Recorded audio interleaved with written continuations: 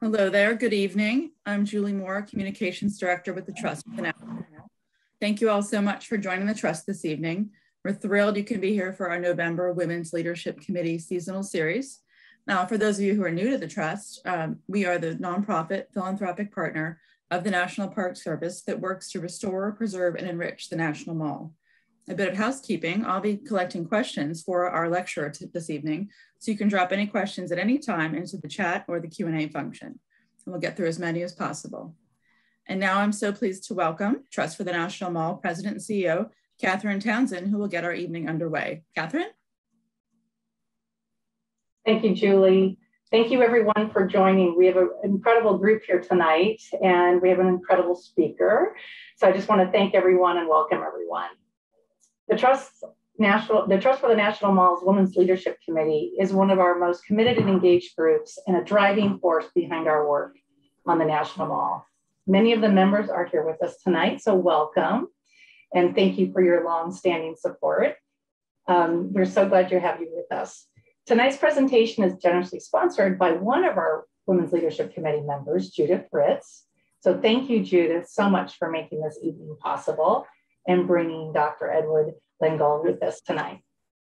We're always looking to bring new members into the fold, so we hope that more people that are new to the Trust tonight might be interested in checking us out. Check out our website at nationalmall.org and learn more about our work, learn about how you can join our Women's Leadership Committee, our Ambassador Council, and other ways to support our work. Especially, this is an important time for the Trust as we work to help the National Park Service prepare the National Mall for the 250th anniversary of our nation's founding, which is coming up in 5 years in 2026.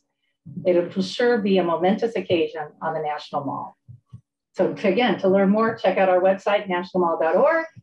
We are excited to see so many great people from all around the country. We've got folks joining from Florida and California and Connecticut, as well as around the Washington, D.C. area, and of course, from Texas. Last week on Veterans Day, the National Mall paid tribute beautifully to the men and women and military heroes who have served our nation, including events at the World War II Memorial and the Vietnam Veterans Memorial. We are so pleased to have a noted military historian with us this evening to talk about the military history and leadership of George Washington, and also to talk about the precedent set by George Washington as a military leader and as a founder of our nation. Increasingly interesting to consider as we move toward the 250th anniversary of America's founding in 2026. I am so pleased to introduce Dr. Edward Lengel. He is an award-winning author and George Washington expert. He has authored books on military history, including General George Washington and Military Life. Dr. Lengel was the co-recipient of the National Humanities Medal for his work on George Washington's papers. He currently serves as the chief historian of the Medal of Honor Museum in Arlington, Texas. Dr. Lengel, we are so grateful to have you here with us this evening and excited for you to share your expertise with us about one of our most famous founding fathers. So ladies and gentlemen, please welcome Dr. Edward Lengel. Good evening. Thank you to Catherine Townsend. Thank you, Catherine, for that great introduction. I want to also give a shout out to Julie Moore. It's a great honor to be with you this evening. I was just delighted when I received the invitation.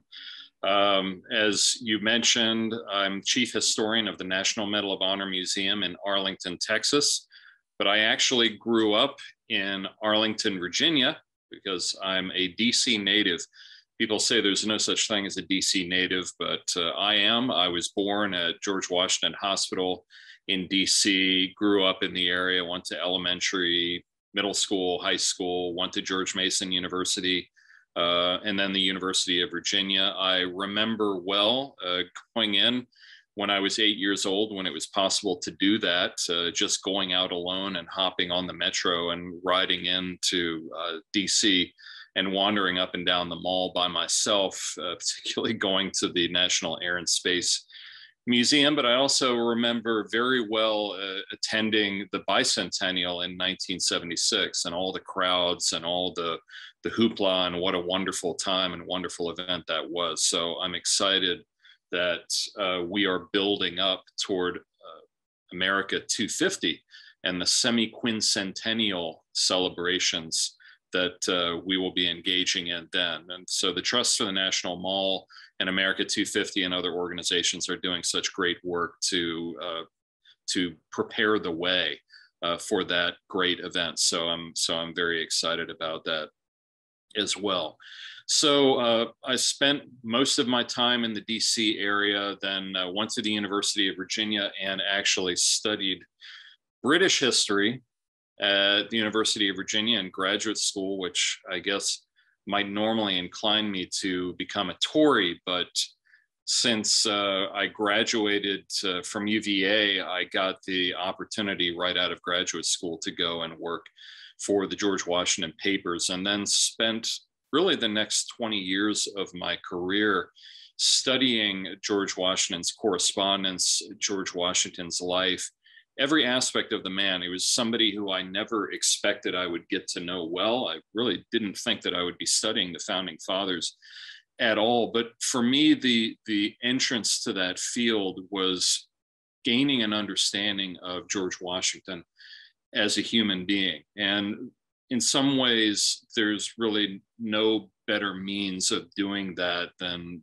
reading somebody's mail, than reading their day-to-day existence, learning about their everyday concerns, preoccupations, motivations, deepest thoughts, the things that they share with the public, but also the things that they share in private.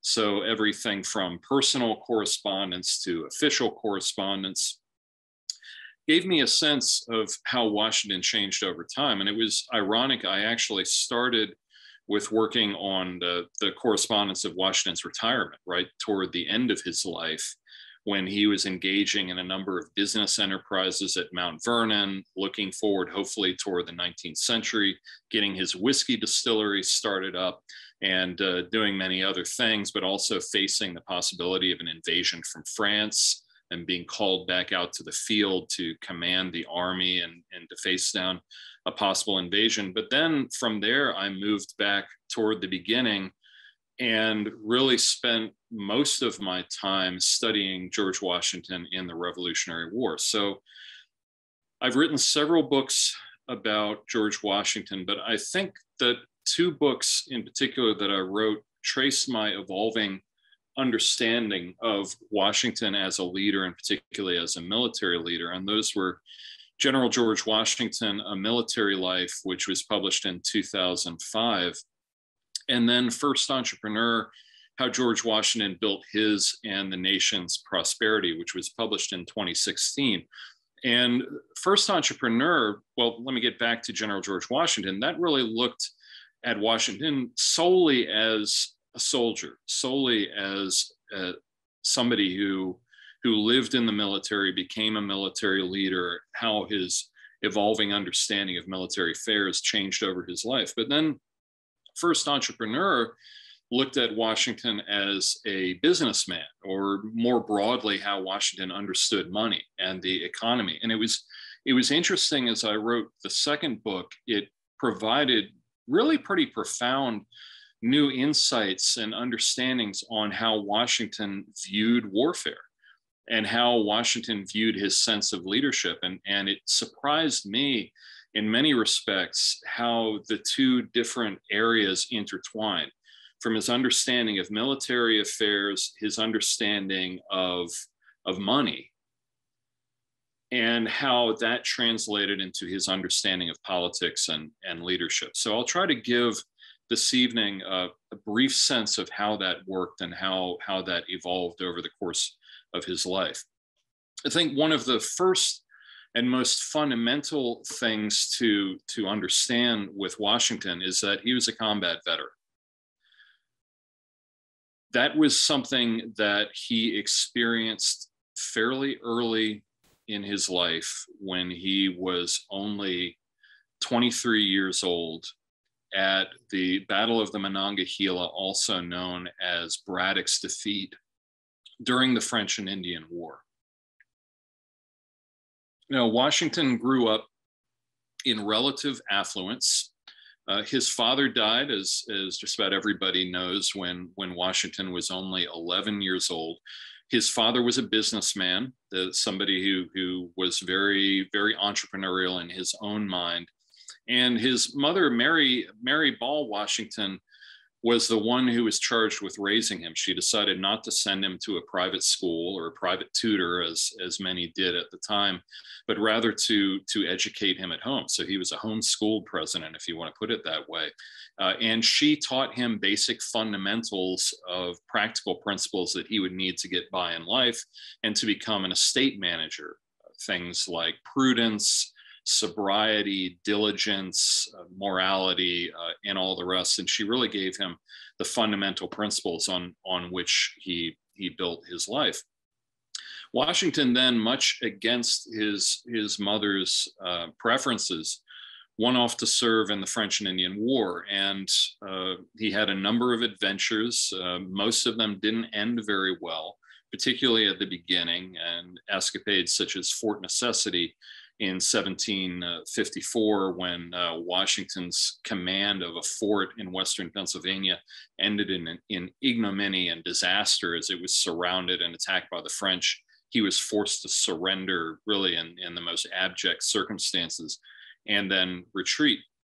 In 1755, Washington signed on as an aide-de-camp to British General Edward Braddock as he launched an expedition again back into Western Pennsylvania to try to roust the French out of the area. Now, Washington was part of General Braddock's column as it approached the Monongahela River in July of 1755. This column was suddenly attacked on multiple sides. And in a trice, Washington was the only unwounded, not really an officer because he didn't hold rank as an aide-de-camp, but the only individual in a leadership position who either hadn't been wounded or killed. So he had to take charge of the army, try to keep the military force together, carry General Braddock, who was mortally wounded, off the field, and try to retreat to safety. He behaved with exemplary bravery. He showed his physical bravery on this occasion.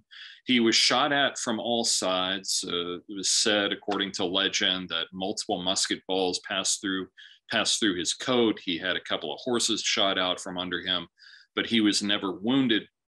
But there's no question that there were, I don't think it's too much to say, some psychological wounds that stayed with Washington from that encounter.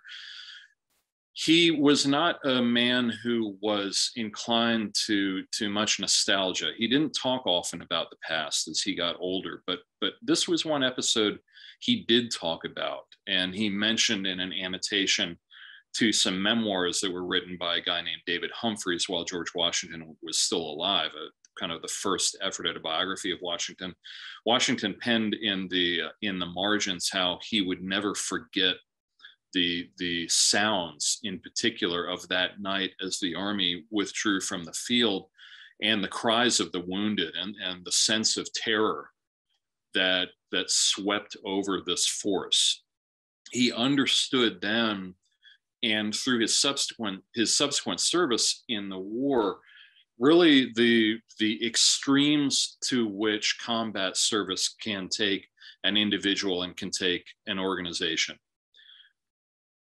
And this is something that had a huge impact on Washington throughout his career. And I'm going to get to that in a moment. It's often said that Washington's service in the French and Indian War taught him basic principles of administration. That's true. Basic principles of leadership of men. That's true. And it was a rough process for him because he was not a very effective leader initially. He got in a lot of trouble early on and made some poor decisions. It's said that it taught him organizational skills and many other things. But I think one thing that tends to get overlooked is it taught Washington about war. What is war? What does war do? What does it do to men? What does it do to societies? What does it do to communities? And how do you maintain focus of any society, any community on war and on a war effort and on the need to achieve victory in a war. It's not something that's easy to understand. And I think if we keep in mind, Washington's contemporaries tended to be either purely military, people like General Braddock, who thought exclusively in military and tactical terms, or people like as the fledgling United States moved toward independence, people like Patrick Henry, John Hancock, Thomas Jefferson, James Madison, who certainly had a great understanding of politics and were great intellectuals, but understood nothing about war and understood nothing about what war does. Now, if we move forward a bit, of course, George marries Martha Washington right at the end of the French and Indian War. She has a profound impact on his life. I think she gives him center focus. He's very family focused. He's very estate focused.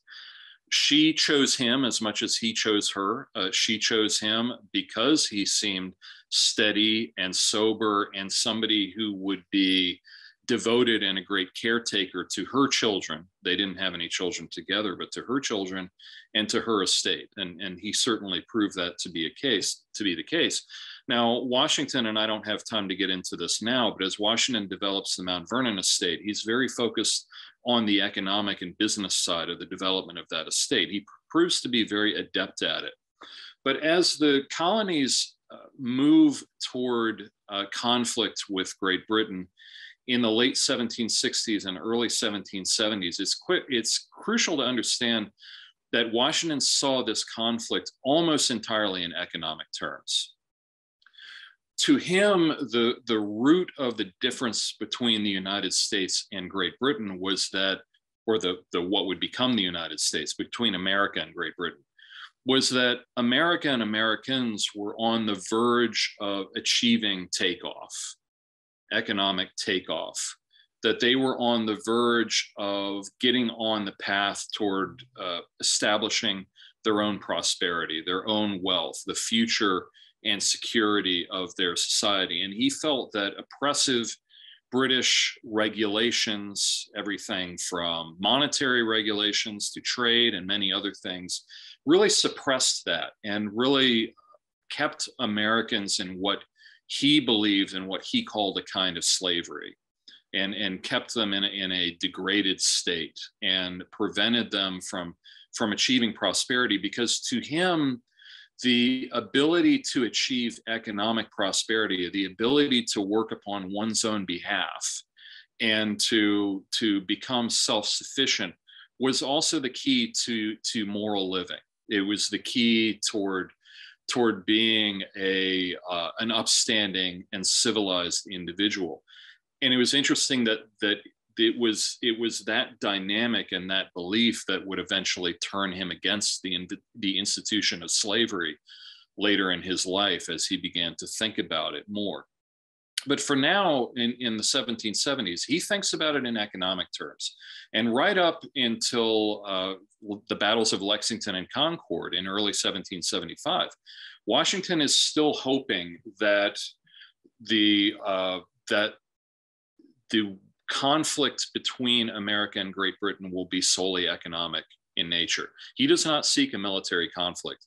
He expects by that point there's going to be an economic war, but he doesn't expect it to move beyond that. He hopes that it will end in victory. Once, though, blood is shed, and once he sees and accepts the fact that men are drilling around him all over Virginia and all over the rest of the colonies and preparing for conflict, shots have been fired, Americans have been killed, redcoats have been killed, Washington recognizes that he has to embrace the fact that this is going to be an armed conflict. Now, here's where we get into a realm of a lot of misunderstanding of Washington as a leader. If we move into June of 1775, as Continental Congress is debating who they're going to choose to lead the Continental Army, who is going to lead the country in this great war, Washington, legendarily, he comes to the Second Continental Congress wearing his military uniform. Now, the usual and I think shallow interpretation of that is that Washington really wants the job. He wants everybody to see, hey, look at me, I'm a soldier, I can take command, I know what to do, you should put me in charge. I think nothing is further from the truth. I think Washington's own personal moral concept was that any man of virtue must put himself at the service of his country, at the service of his community, in any capacity in which he is able. That's his concept of humility, is you look yourself in the mirror and you see where you are ineffective, where you really shouldn't go, what you really shouldn't try to do, but also where you are effective, where you can work effectively and be and achieve something on behalf of your community. Washington knew that of all the leaders surrounding him, there were none really who combined either some basic political and economic ability with the understanding of military command and the understanding particularly of war and how war impacts society. His putting on his uniform was a statement, I'm here to serve. This is the best way I can serve. I will serve in any capacity you think right. He was not asking for command. That is what he received, but he was not necessarily asking for command. When he is mentioned by John Adams and he is voted, the Congress votes that Washington will become commander-in-chief of the Continental Army, he's besieged by doubts. He's really not sure that he's going to succeed. And if you look at how the odds are stacked, you have to sympathize with him. I mean, Britain had all the advantages, but for him particularly, it was the economic advantages that counted. He believed that Britain had the staying power to ride out this war and that the fledgling United States did not. Now, another legend you hear about Washington is that he was a Fabian warrior, that he was trying to conduct a guerrilla campaign to outlast the British, to simply wear them down. That's an interpretation that really dates, for the most part, from the Vietnam War era. And it was not something that dated from Washington's conception at the time. Washington wanted this war to end as quickly as possible. He thought that the primary purpose of this war was to achieve economic freedom so that Americans could achieve economic prosperity. If you conduct a war that is devastating to your country's economy, as a guerrilla war would be, that is destructive to society, that's destructive to trade, that is destructive to everything that allows you to build prosperity, then essentially you're conducting a scorched earth campaign. You may win victory ultimately, but you'll be sitting on a heap of ashes at the end. So his goal was to end the war as quickly as possible, first of all, but also to conduct a war that would have as slight an impact on the American people economically as possible. He was always working to protect Americans and everyday Americans from day to day from having to deal with the economic consequences of conducting a war. He wasn't always successful, but he certainly tried to prevent the army from plundering, from requisitioning, everything else. That was an absolute pillar of his understanding of leadership and military strategy during the war. The army was there to fight for the people. The army was not something separate from the people with its own interests, but it was there for the people. And that was how he conducted the war. Now, I'd like to focus in the remainder of the time that I have left on a few points, a few vignettes that get to the key of his leadership and his understanding of courage, valor, dedication, these concepts that we highlight at the National Medal of Honor Museum, and all the rest.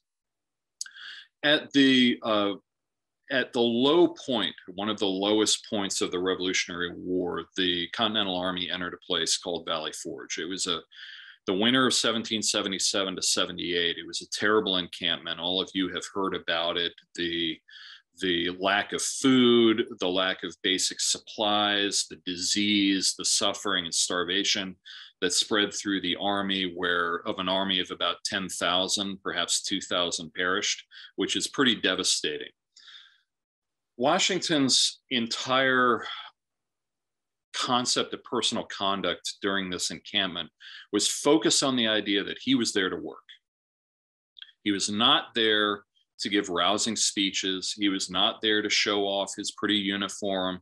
He was not there to go out and try to lead his men in battles that they would be unlikely to win. But his job there was to take care of the soldiers, to give them the basic needs that they had to have in order to survive, first of all, and then in order to be able to do their jobs. His example of hard work and dedication, staying there all through the encampment, where Martha stayed too, by the way, and also set a great example. Working day and night on all the details. This is something I saw from reading his papers in that period. Set a tremendous example to his service members, and their admiration of his willing to give of himself selflessly on their behalf was what translated their respect and obedience to him into absolute love. And you can see this in how the troops react to him in battles that took place after Valley Forge. Battles before Valley Forge, they'll obey him if he gives commands. Battles after Valley Forge, if he appears on the field at a crisis moment, all of their fears dissipate. They begin cheering. They have a sense, George Washington is here. He's going to take care of us. Moving forward through many more events, this understanding, Washington's basic understanding as a combat veteran of warfare, his ability to lead the army, to lead selflessly, kind of reaches its apogee in March of 1783 when the army encamps at a place called Newburgh, New York.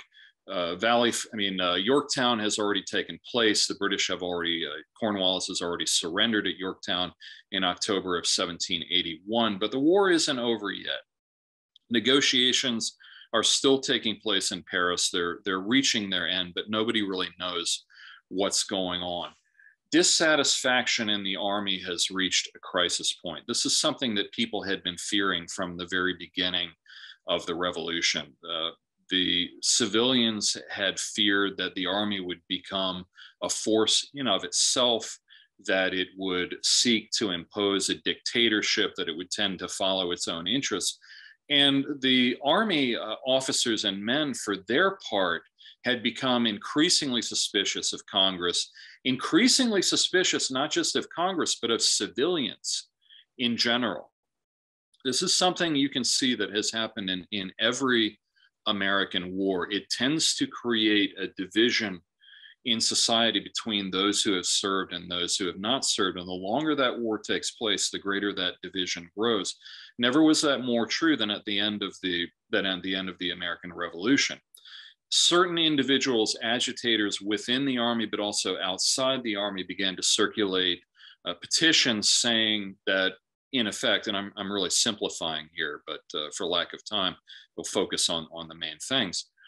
They argued that Congress had betrayed the army, that Congress was not providing pensions, was not providing support for soldiers and their families, that Congress had simply used them and sacrificed them on the battlefield and now is abandoning them to poverty and starvation, and that they would really have no future after they returned home. But they also said, these petitioners also said that American civilians have let you down.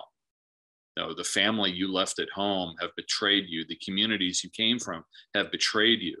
And they argued that the army should march on Congress and impose its will at the point of the bayonet, or if they were unwilling to do that, simply withdraw into the country and let the British occupy America as they saw fit. It was unbelievable, but the amazing thing about it was how popular it was. The one thing that pulled it together, and the late great historian Don Higginbotham called George Washington the linchpin of the American Revolution, and I think here is where he meant that Washington steps into this gap, and he is the one man in the entire country who can pull the two ends together. And what he does is really superhuman, but it's also very simple. When he appears before the soldiers, he gives a very passionate and very emotional speech to the officers and talks to them about their duty, why they fought, everything else. But he comes in the end in the simple gesture of putting on his spectacles, which he's never worn in public before, and turning to the officers assembled and saying, gentlemen, I have grown gray in your service. I now find myself growing blind. That has such a powerful effect. But if you think about it, the putting on of spectacles is the least warlike gesture that anybody could possibly make. That doesn't say I'm going to battle. That says I'm sitting at my desk and I'm working.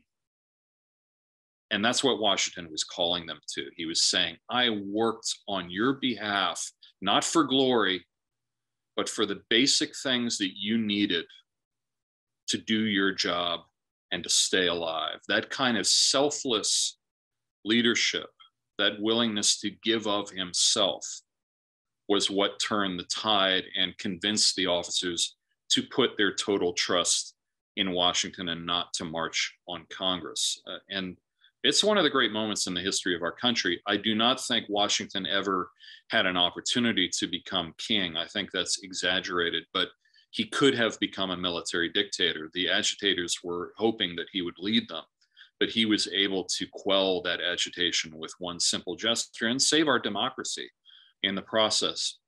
One final point that I'll make about Washington, and then I'll get to my conclusion, is that as Washington moves on through the Confederation era, and then he becomes president of the United States, we hear many things about Washington as president and many things about his leadership, and I think most of them are beside the point. There are two things that he sought. One of them he said right before he entered office in 1789. He wrote in a private letter to a family member, if my memory serves me right. He says, to gain the national prosperity shall be my first and my only aim.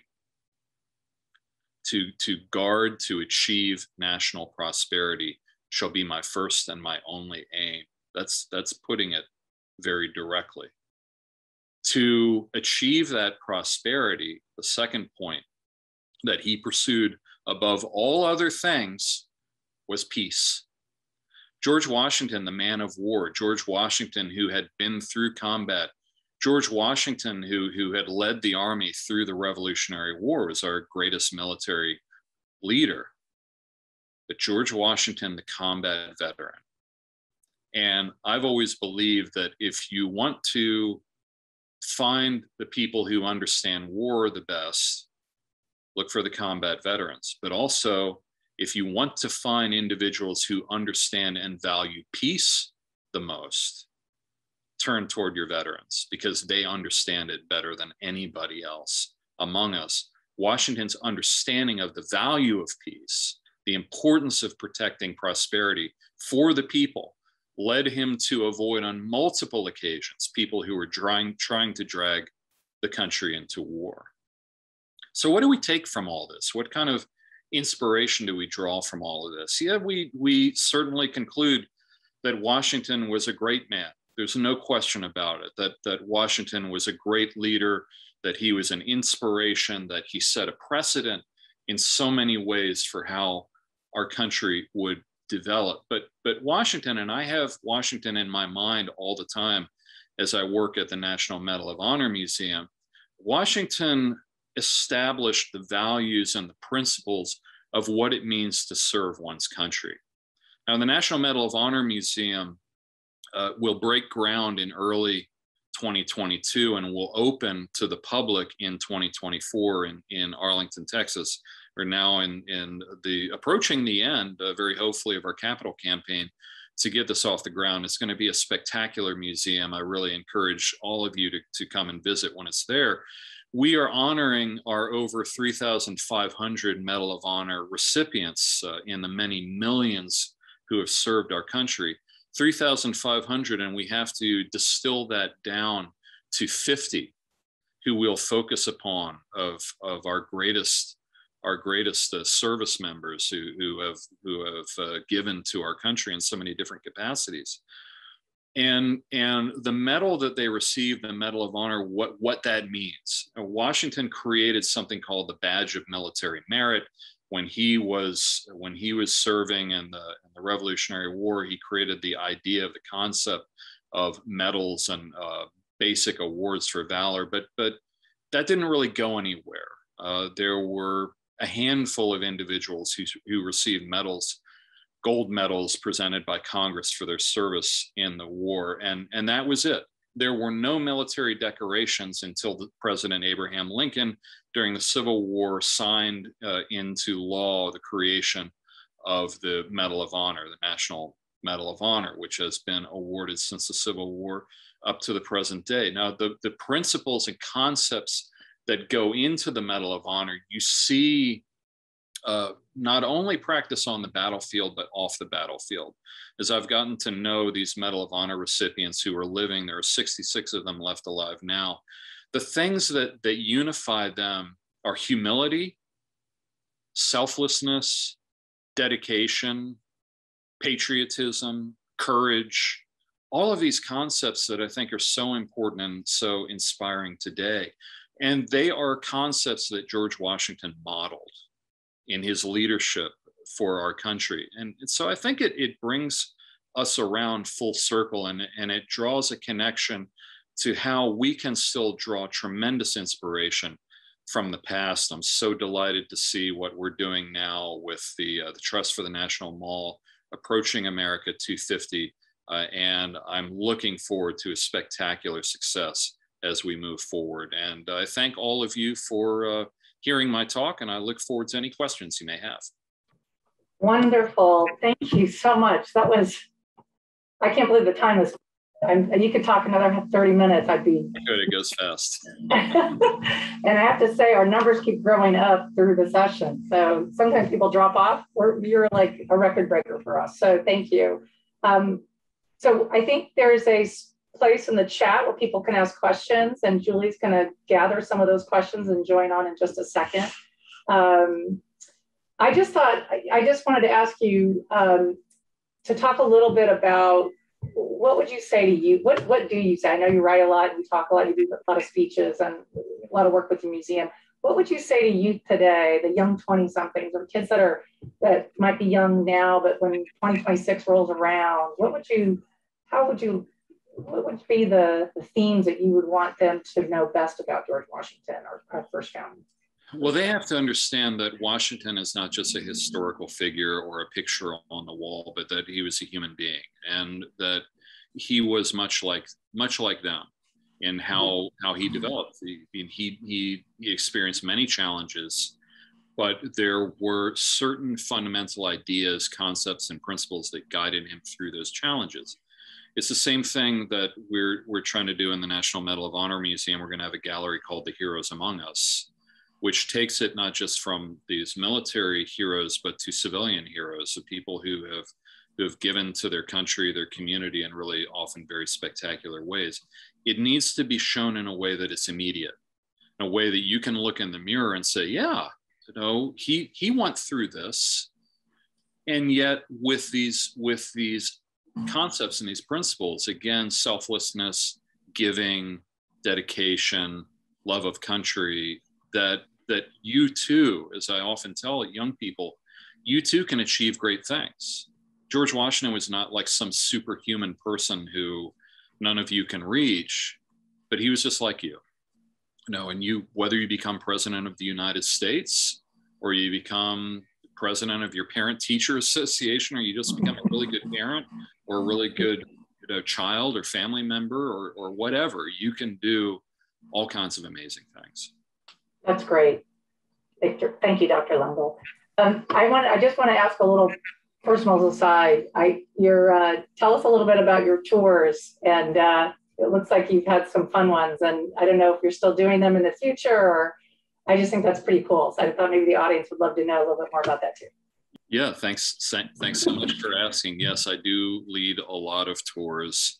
I've led everything from tours to American Revolutionary War sites, presidential homes, but I've led tours overseas. I was led tours to American World War I battlefields, but I was most honored to lead a tour to Normandy on the 75th anniversary of D-Day in 2019. And oh my gosh, it was the most amazing experience ever to meet some of the World War II veterans.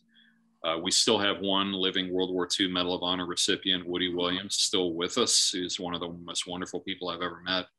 That tour was incredible. I will be leading a tour in June of next year for Stephen Ambrose tours of Medal of Honor sites in Europe, everywhere from Normandy over to Audie Murphy's site. So you stand on the ground where these things happen, where these people perform these great deeds of valor. It can be transformative. So there's nothing I love better. Great, thank you. So Julie, I'm going to turn it to you and let you ask some of the questions. It looks like we've got some takeaways or nice. Yes, terrific. Lots of comments and questions. I'm going to try to move quickly. I'm going to start with a couple of comments because they're really lovely. Wow. The Global War on Terrorism folks are on the call, and they're saying there's no question, but wanted to say it's amazing that those qualities of leadership and selfless sacrifice that Washington embraced are still the pillars of service today. Truly withstood the test of time. Here, I'll start with this question. In all your research, Dr. Lengel, and study of Washington, is there anything that particularly surprised you about this man? You got to know him? Yeah, let me first respond to the comment on the Global War on Terror. I've gotten to know a number of the recipients, people such as Will Swenson and Britt Slavinsky, and they are just incredible people. Will, I wouldn't say, is absolutely brilliant, one of the funniest people I've ever met. They all still maintain that same humility, but you can see how they embody those values that go straight from our very beginnings as a country right up to today. So they're incredible. In terms of things that surprised me about Washington, I'd say his compassion probably surprised me the most, because he seems so stiff and he seems so distant, but he was a very empathetic individual. He was somebody who was very sensitive to other people's feelings. He had a strong sense of charity. He had a strong sense of giving. And a strong, incredibly strong sense of responsibility to help the less fortunate. And I found that really remarkable in him. Great, here's another one. Did Washington create the Purple Heart Medal Award? He did not create the Purple Heart Medal Award. That was something that came much later. It was inspired by Washington. It was inspired by his badge of military merit. And his recognition of service members during the Revolutionary War who had been wounded, his dedication and sense that they needed to be recognized, but it was not created by Washington. Here's another question. At Mount Vernon, a museum panel for kids asks, who started the French and Indian War? And the answer is George Washington. Do you agree, or how would you elaborate? Well, it's one way of putting it, shall we say. It's not wrong. It's not wrong necessarily, because before Fort Necessity, George Washington led a group of Virginia militia as well as some Native Americans to a place called Jumonville's Glen. This Native American chief called the Half King talked Washington into believing that this party of Frenchmen who were approaching him were up to no good, that they were preparing to attack him, and he needed to attack them first. Washington was just a kid. He didn't really know how to handle it. He led an attack on them and ended up killing a bunch of them, including Ensign Jumonville, and found out after they had been killed that they were on a diplomatic mission rather than a military mission. And he fled to Fort Necessity, pursued by the brother of Ensign Jumonville, who then surrounded and captured him. I think, though, there's a nuance to that, in that tensions were already so high at that point that it wouldn't take much to set them off. And it's been suggested to me that the governor of Virginia at that time, Robert Dinwiddie, sent Washington out knowing that the type of guy Washington was, he was bound to start something. So I think there's some grain of truth to that, definitely. Here's another one. Takeaway for visitors to the Washington Monument. Takeaway from visitors to the Washington Monument. I've been going to see the Washington Monument since I was a kid. And the Washington Monument, when you first glance at it, doesn't visually convey a sense of humanity. You know, it's a great obelisk, really. So it's hard to reach that sense of individuality of Washington through the Washington Monument. But what the Washington Monument does do, and I think it's one of our great national treasures. I love the Washington Monument. It towers above Washington, D.C. It towers above the mall. It towers above the White House and Ellipse. And I like to think of it as a unifying point, as kind of where everything comes together, that replicates Washington's Revolutionary War role as a linchpin, as a unifying force. So I would like people to see the Washington Monument not just as a monument to the achievement of one man, but as a fulcrum, you know, as a unifying focus. And I think visually it really does serve that role. Great. In his correspondence, have you found evidence of Washington writing later in life about regrets he had about his earlier decisions? If so, can you give examples? Yes, Washington he was not really given to express regret very often, not formally in writing. You see more his expression of mistakes by changes in his behavior. For example, during the latter part of the French and Indian War, Washington was really a pretty argumentative, kind of a negative individual in how he served as an officer in the Army. He was constantly bickering and complaining. He tended to be pulled off by interests, different factions and interest groups in one direction or another. And that was something that you can tell that he realized that he had done wrong. He got in a lot of trouble by the fact that in his later military service, he specifically avoided those things. He specifically avoided any type of factionalism, any type of involvement in individual interests. He tried to stay above the fray. He tried to focus on fundamentals and on unifying things, but he didn't really write down. I think maybe he was afraid of what posterity might dig up, much in the way of regrets, but he definitely had them. Are there tenets of Washington's legacy that you can follow a line and see them endure in today's military? Yes, I think in particular, Washington's determination not to politicize the military, Washington's determination, as I mentioned in the course of my talk, that the military should exist at the service of the people, that the military is an outgrowth of the will of the people and not the will of the commander-in-chief. I think those were fundamental tenets of Washington's concept of himself as an officer and as a leader. And as we know, he was a great supporter of the Society of the Cincinnati, which worked to carry on those values. That I think are really at the core of the military today.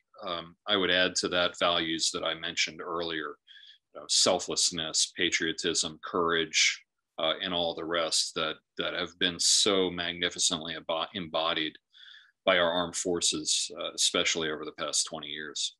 Do you think amidst all this humility, he had any sense of the significance of his own leadership and legacy? Yeah, that's a really great question. Let me get back to what humility means and what it meant for him. When we think about humility today, we tend to think of it as kind of a self-abasement, putting yourself down and saying, I'm not good enough, don't call on me. That's false humility. That's not what humility is. Humility is a clear self-vision. That's how he understood it. Humility is you see yourself as you are. Washington believed that Providence had placed him, as he called it, had placed him in a extremely important position, the position that was very important to the welfare, the future welfare of his country. There was nothing messianic about that. He didn't say that God put me here because I'm the greatest. He said, Providence has chosen me. Providence has said that this is my path and I must follow it to the best of my ability. As the Revolutionary War ended, he understood profoundly the huge symbolic importance of what he would do, of tendering his resignation and returning his commission as commander-in-chief.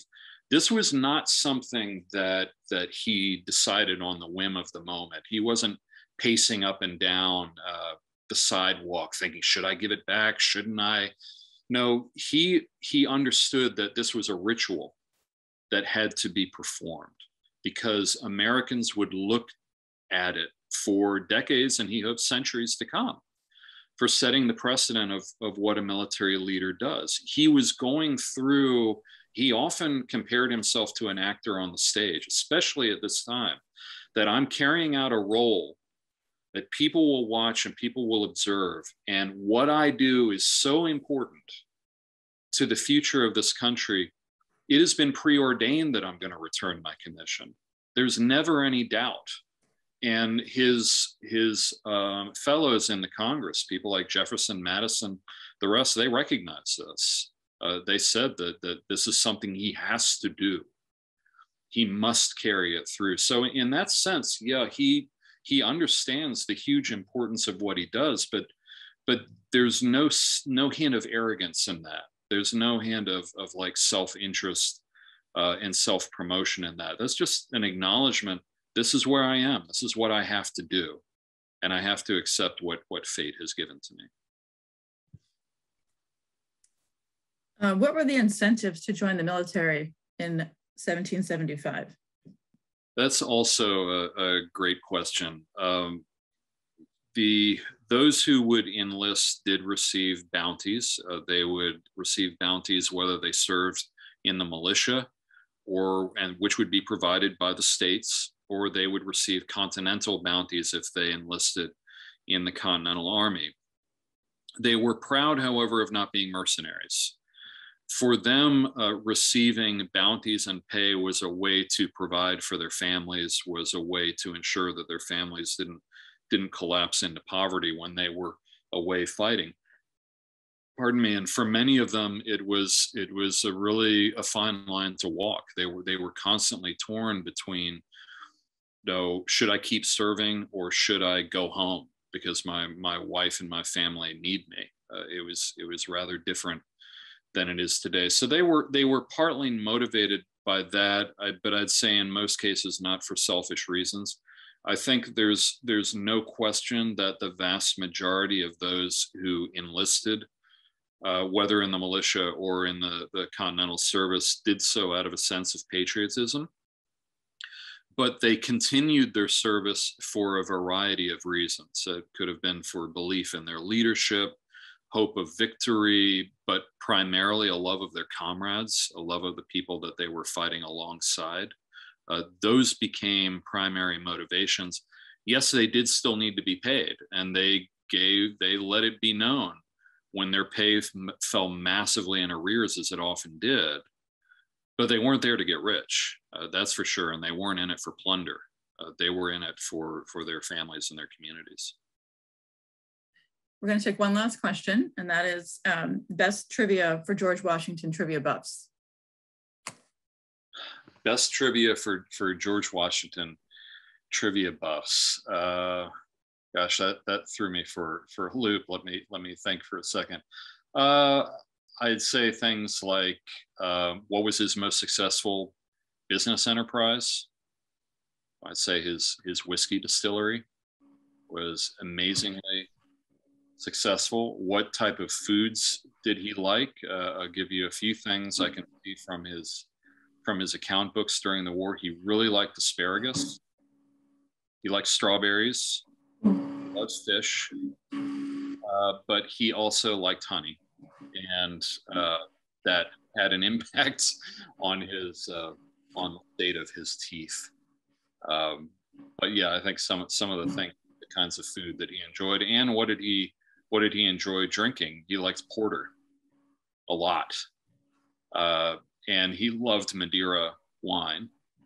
Personally, I can't stand, but you know, he liked it.